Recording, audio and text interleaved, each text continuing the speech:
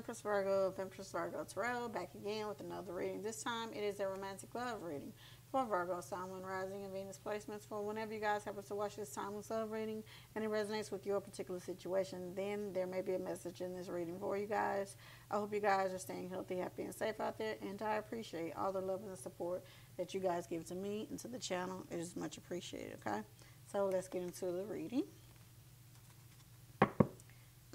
Okay, so you got the Star card and the Six of Pentacles. Okay. Divine Holy Spirit. What romantic love messages do you have for Virgo, Sun, Moon, Rising, and Venus placements for whenever they happen to watch this timeless love reading? As always, guys, take only what resonates with you. Leave the rest for someone else. If it doesn't apply, let it apply. If it does apply, consider liking the video, sharing the video, and subscribing to the channel if you haven't done so already. We would love to have you as a member of our soul tribe, okay? All right.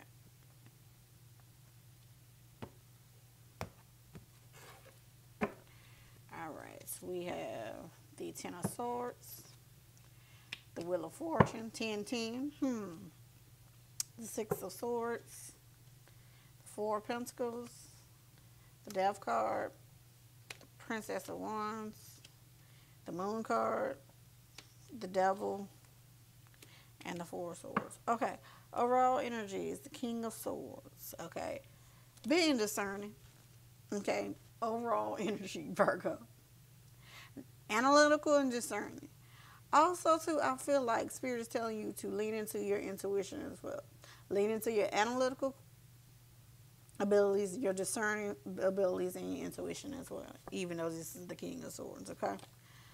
A lot of y'all did not trust your intuition, didn't analyze people in the past, and you paid for it because somebody betrayed you. Ten of Swords. I feel like you didn't realize that was setting you up for your next cycle, but oftentimes the lessons that we go through in life, we don't realize how it's setting us up for our abundance later. Even though it may hurt, it's setting you up for something very beautiful on the other side of that with the Ten of Swords and the Wheel of Fortune, 10-10. You might have been seeing 10-10 on the clock, okay? You're moving forward out of the cycle of hurt and trauma into the cycle of abundance, prosperity, okay? I feel like a lot of y'all are not sure. You're holding on to the past and you're like, but this happened, but that happened. It was supposed to happen. Things were supposed to happen and unfold the way they did in previous relationships, whether they be romantic, platonic, or even with your family. Some of that stuff was karmic, okay? It was leading you to the transformation. It was leading you to who and what is for you, okay, with the Death card. The end of a cycle of old things that no longer serve you, leaving and falling away from your life with the Death card there. As the Princess of Roses, the Princess of Wands, I feel like y'all are now ready to start over again. You're ready to explore, even though you might be scared. But that's where your intuition has to come in, and that discerning energy of the King of Swords has to come in. Okay? You have to know who and what is for you.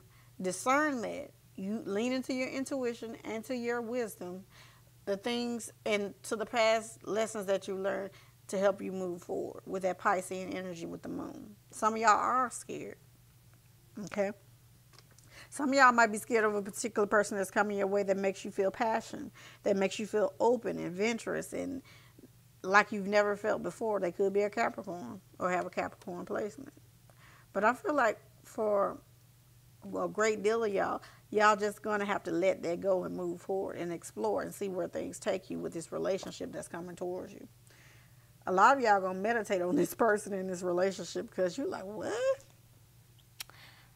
Like this person is like very,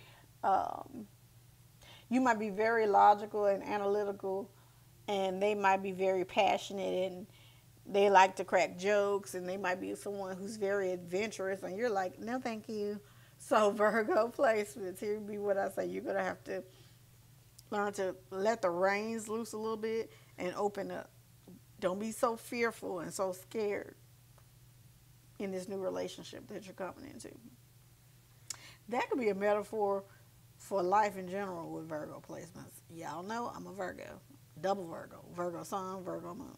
Yeah, so being very, you know, stiff neck and analytical with this new person, you're going to have to open up a little bit. You're going to have to first let them win you, be discerning, okay?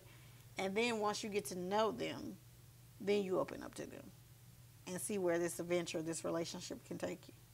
But they're very private and you're very private, so that's nothing to worry about or fear about. But I feel like this person is going to be like, whoa, who is this and why are they here? That's how you're going to feel. Okay, that's how you're going to feel. Let's see. Spirit, what additional, okay.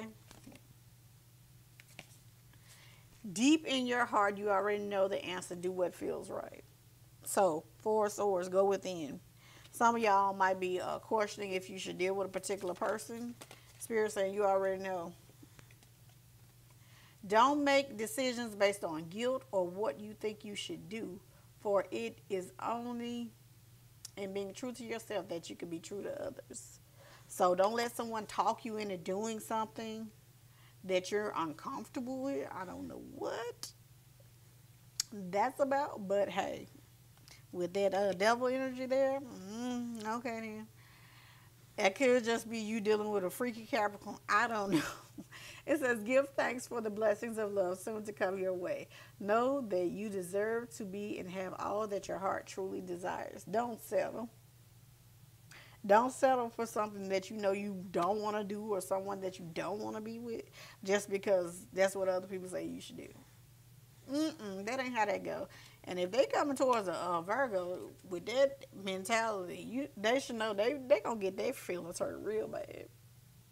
I'm just saying the discerning Virgos, okay? So, wow, that was quick. So that's all I have for my Virgo Sun, Moon, Rising, and Venus placements. I hope you guys enjoyed the reading. If you did, give the video a thumbs up, share, subscribe, join our tribe, hit the notification bell, and I will see you guys in the next video. Bye, guys.